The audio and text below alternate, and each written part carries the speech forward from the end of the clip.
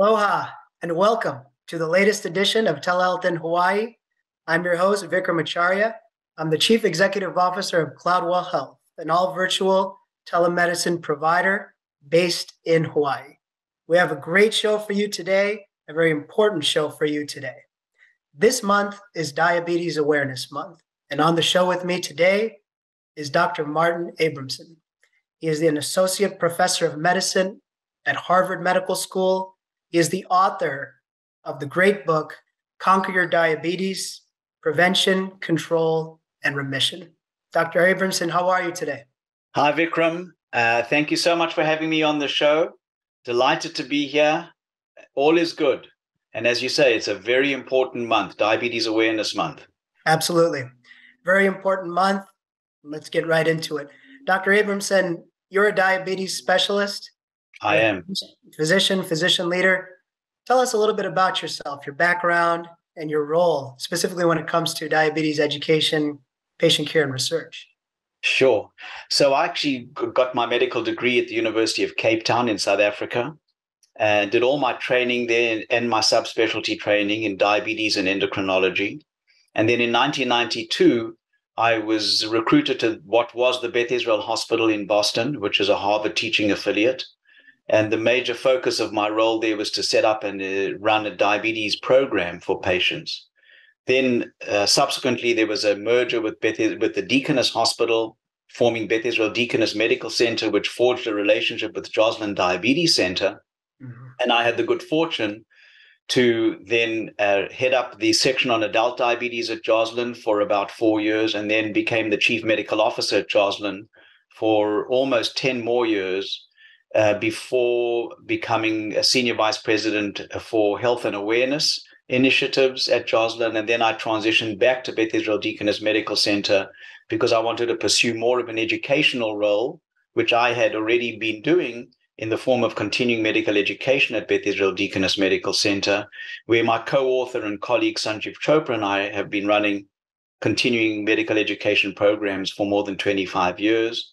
But there was also an opportunity for me to engage in some international continuing medical education initiatives around the world, teaching primary care physicians more about managing diabetes and hopefully disseminating the information to physicians in the front of the line to manage people with diabetes. Mm-hmm. As you know, diabetes is really something that needs to be managed right by the primary care physician. 80+% of people with diabetes are going to be managed by primary care physicians. And so what we established was a program where endocrinologists and other key opinion leaders would teach primary care physicians in these countries, China, India, Malaysia, Saudi Arabia, to name a few, better management strategies for people with diabetes in the hope that we can help people with diabetes live better lives.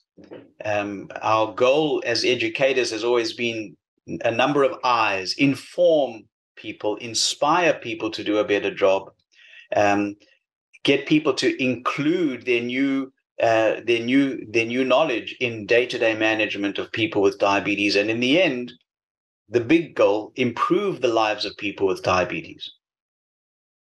Absolutely.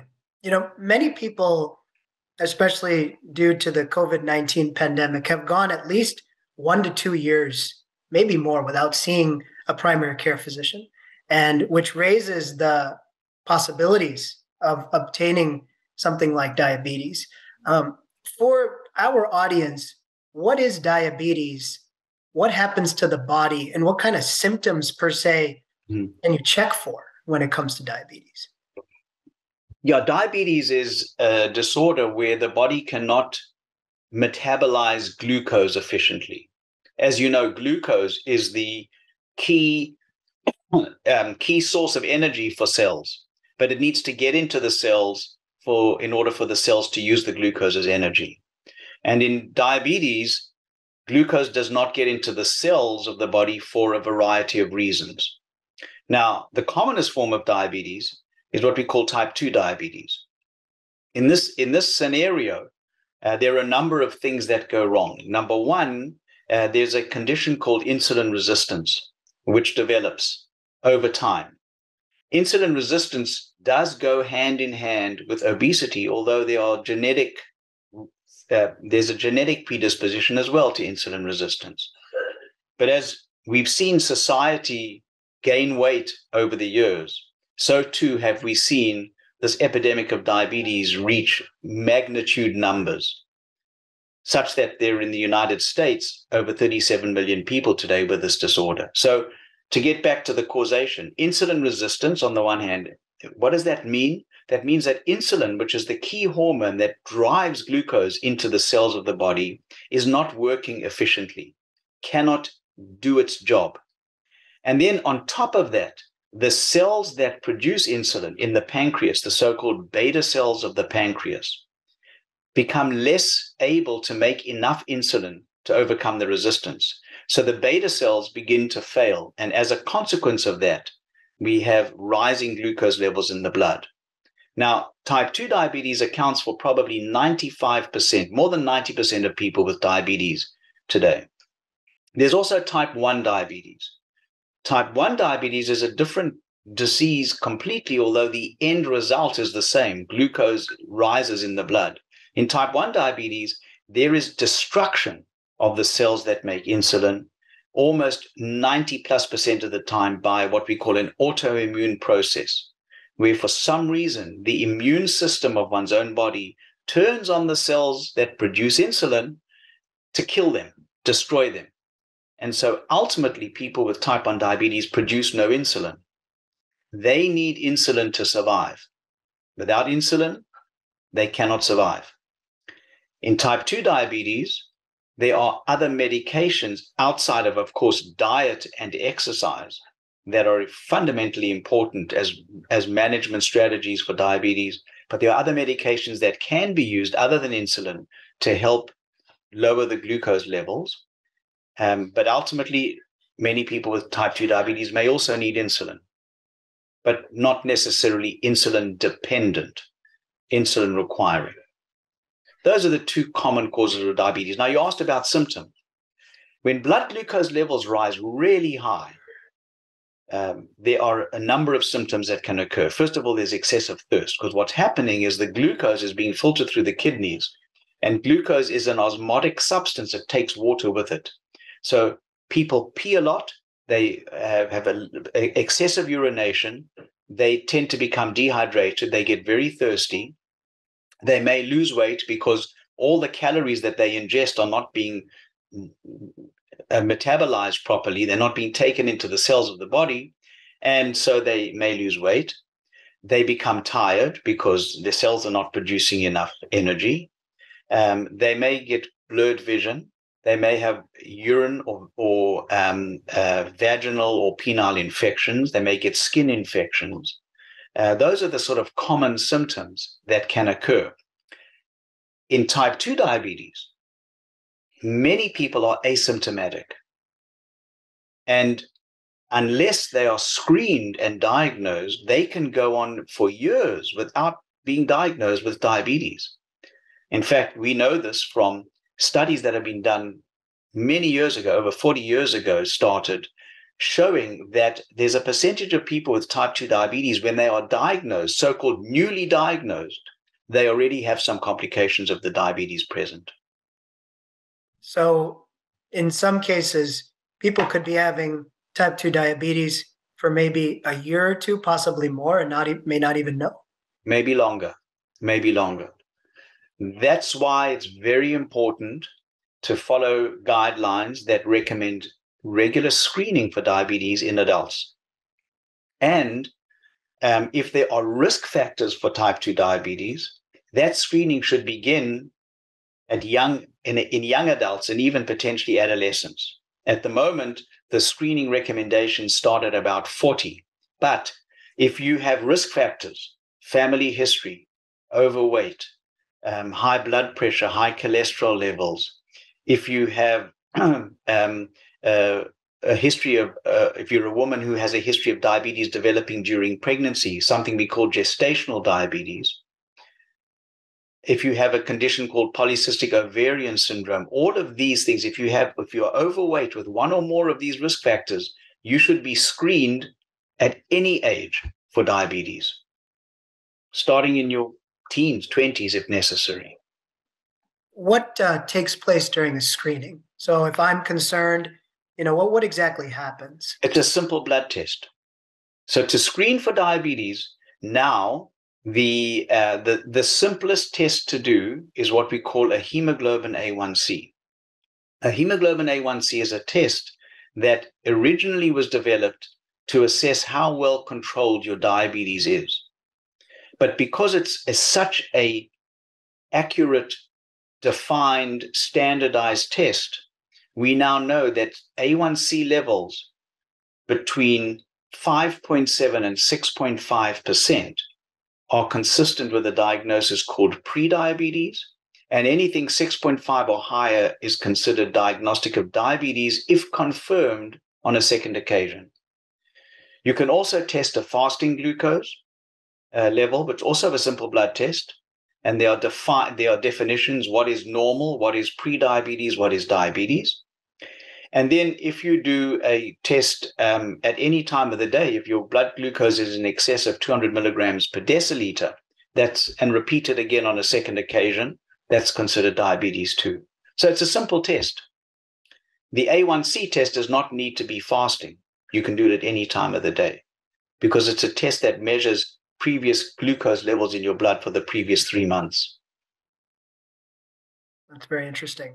Now, are there certain populations that are more at risk for acquiring type 2 diabetes? Yeah, I'm pleased you brought that up. There are certain population groups, excuse me, where diabetes is more prevalent.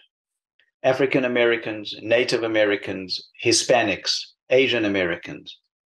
Those population groups, there's a higher prevalence of diabetes.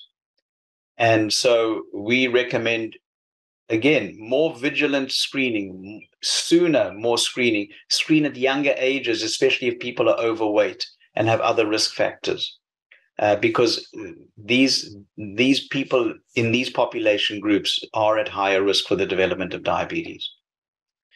The thing about diabetes is it's easy to diagnose. B, it can be prevented, type 2.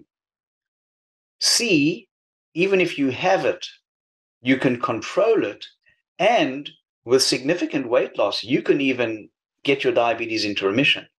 And by remission, we mean glucose levels that are normal without the need for any medications. It can be done. Now, we talk a lot about that in our book. Yeah.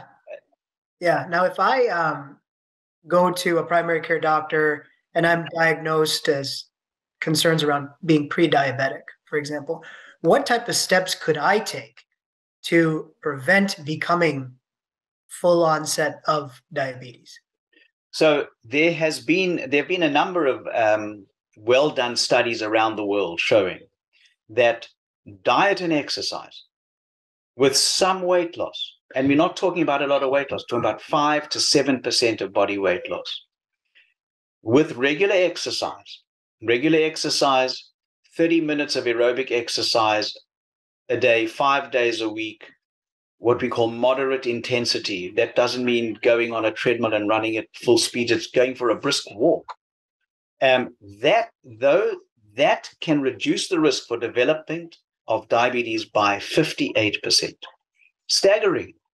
Almost 60% reduction in risk for the development of diabetes by just 5 to 7% of body weight loss and regular exercise. That is not better than any pill. Yeah, I mean, that is relatively not a lot of physical work to get your body into remission. That's really impressive. That's prevention of diabetes. Now, if you have diabetes, you probably have to lose more than 10% of your body weight, probably closer to 15%, to have a chance of getting the diabetes into remission.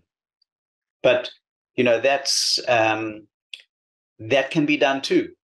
That can be done with diet and exercise, and now we have medications that can facilitate weight loss as well.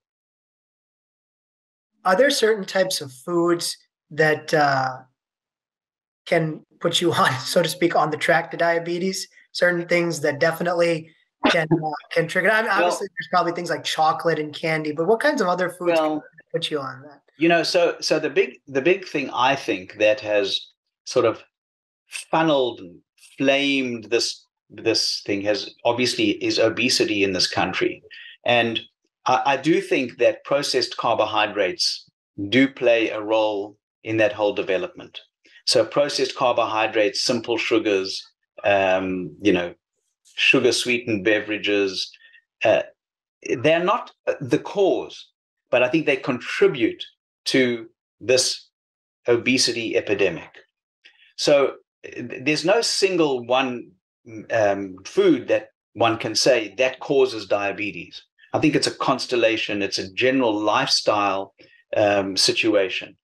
Now, one of the things we tell patients with diabetes who need to lose weight, when they ask us, so what diet should I follow? And at the end of the day, there's one very, very important statement that I think people need to hear. And that's the diet that you can stick to, the diet that can help you lose weight, notwithstanding the fact that we obviously do discourage excessive amount of sugar-sweetened beverages, simple sugars, highly processed carbohydrates. The principles of a healthy diet are really in the Mediterranean type of diet, all summarized in there. So what we call low glycemic index carbohydrates, carbohydrates that have fiber, that are more natural, but not excessive amounts.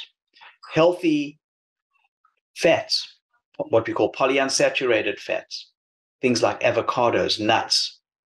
And then healthy proteins, mostly chicken and fish type of things. But, if you want to have an occasional bit of red meat, and that's part of your lifestyle, that's fine. So the diet that works for you, lowering your caloric intake so that you can lose weight, maintaining an active lifestyle, and that can go a long way towards controlling your diabetes. And if you lose enough weight, remission of diabetes.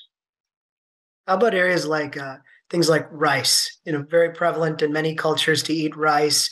Yeah. Bread. What are your thoughts on those two items? So this is a challenge because we do know that especially white rice, which has been stripped of all the sort of the fiber, is more likely to cause spikes in your blood glucose. And so, yes, it is. In many cultures, rice is a very important part of the diet. Unfortunately, rice is something that is going to cause an elevation in your glucose. So what we do is we counsel people about maybe limiting the rice intake, cutting it down, because portion control is very important.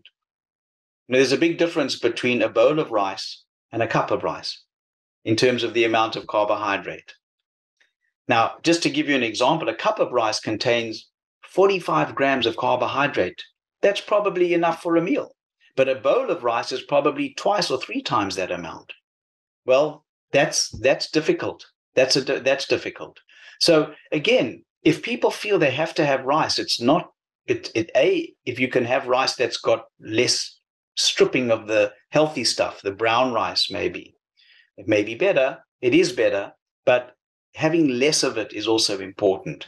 Putting it as in a meal that's got some protein and fat as well, so you're not having just all carbohydrate at one meal, is important too, because that helps prevent the carbohydrates being absorbed more rapidly into the blood system from the GI tract.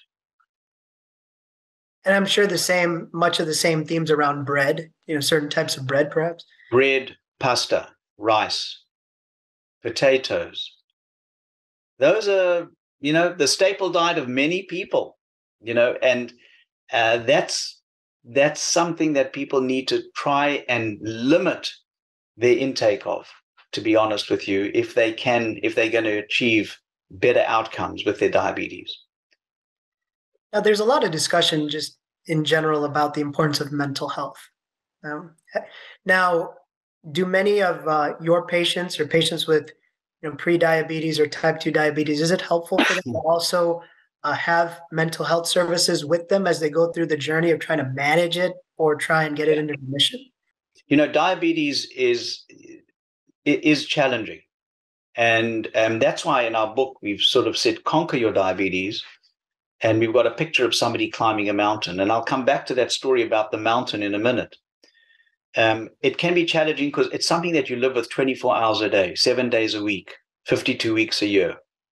And especially type 1 diabetes, where you have to take multiple shots of insulin or be on an insulin pump. And you really have to learn how to match the insulin with the food that you're eating, because otherwise your sugars are going all over the place. A lot of people with diabetes do suffer from depression, feeling down at times, sometimes feeling a bit burnt out because they're dealing with this on a day-to-day basis. So we do encourage people to get support where necessary. But there's also part of the reason, one of the main reasons why we wrote this book was to really tell people with diabetes that A, diabetes does not define who you are. B, there's nothing you cannot do if you have diabetes. Pretty much nothing. Let me give you a few stories. In the preface, we talk about a man called Will Cross. He's a man who actually we reached out to when we heard his story, and he read the book, and he was very kind enough to write an endorsement about the book. Will developed type 1 diabetes when he was 9 years old. And that was in 1976. In the early 2000s, Will decided that he wanted to climb Mount Everest. And he climbed Mount Everest. Now, type 1 diabetes, you have to do multiple shots of insulin every day, and you have to measure your blood sugar multiple times a day. At the time that he was doing this, there was no such thing as automatic insulin pumps. There was no such thing as continuous glucose monitoring, which we now have available. And you had to keep the insulin at a temperature where it couldn't freeze. Once the insulin froze, it was no good. With all this adverse situation, he will climb Mount Everest. And since then, he has climbed the tallest peak in every continent of the world. He has led expeditions to the North Pole and the South Pole. We have other examples of people. I have a patient who was a pilot, was diagnosed actually with type 2 diabetes, but his diabetes was such that he needed insulin. And at the time, pilots were not allowed to fly planes. You were not allowed to fly a commercial plane if you needed to take insulin. Well, technology's changed, and after many, many years of lobbying and through committees from the American Diabetes Association, which I was fortunate enough to be part of, and the advent of continuous glucose monitoring devices and so on, the Federal Aviation Administration ultimately relented a couple of years ago and said, with appropriate conditions, demonstrating excellent glucose control, your sugars have to be in a certain range, and so on and so forth, they allowed this man to fly. His dream was always to fly planes. For nearly 10 years, he was grounded, and he was acting as a teacher and with the airlines. But literally 2 days before his license was going to expire, he was able to take off and fly. So again, another example of somebody who persevered, who despite so-called adversity, never gave up hope. Lots of stories about people in this book that are inspirational and truly inspire me. When I see some of these patients in the office, I'm truly full of awe, because they have taken ownership, and they have said nothing can get me down. And they're amazing people. It's such an interesting conversation we're having, because as much as there's the medical aspects that you've unpacked for us, it really all starts with the mindset. Mm-hmm. The mind has to believe that it can go through life normally, that it can conquer challenges. To your book, it all starts mentally first for a medical condition. You're absolutely right. I mean, we put every chapter of the book's got some quotes that we think are sort of learning things. And one of the quotes in the book is from Winston Churchill. And he said, attitude is a little thing that makes a big difference.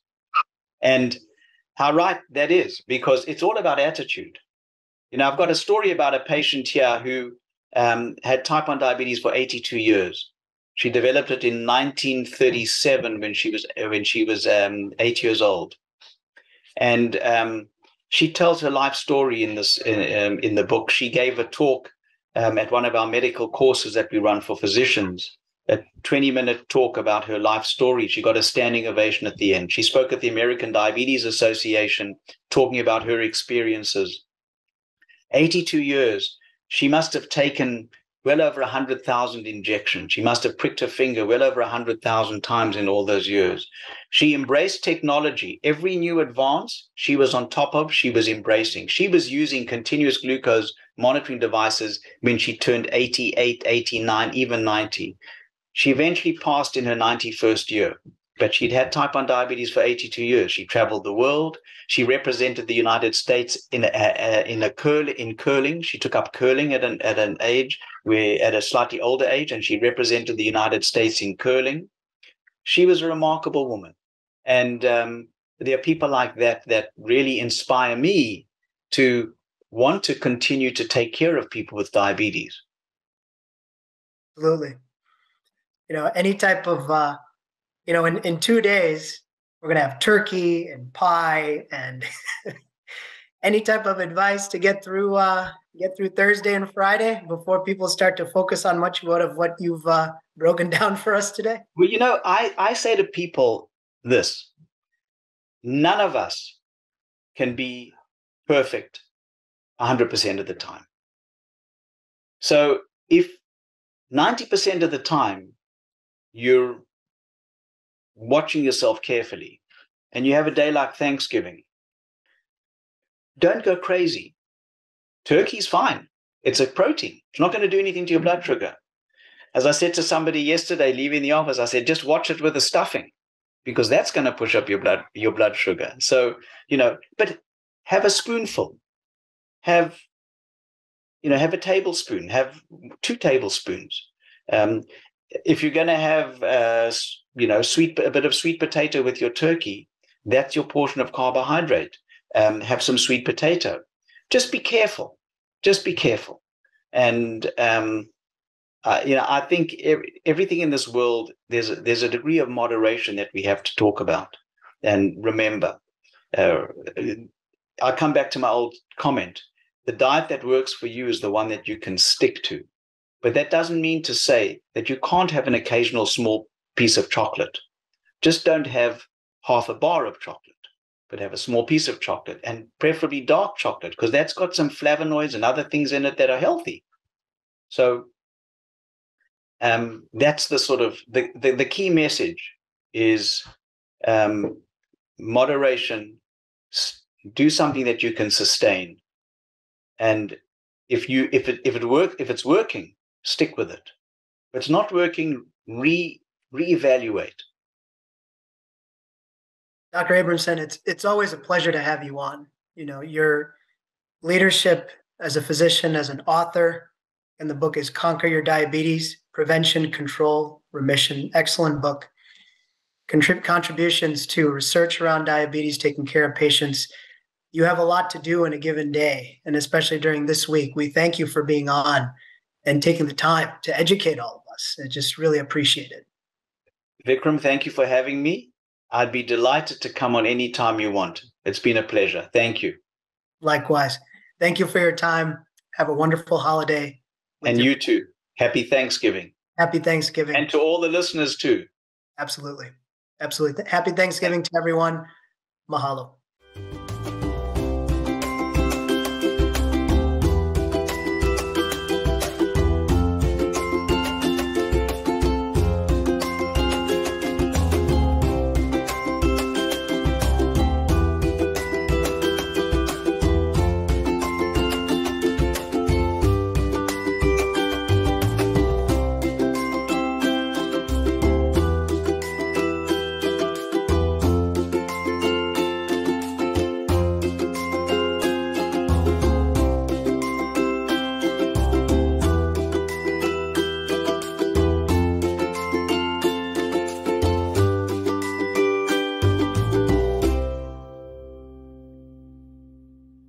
Thank you so much for watching ThinkTech Hawaii.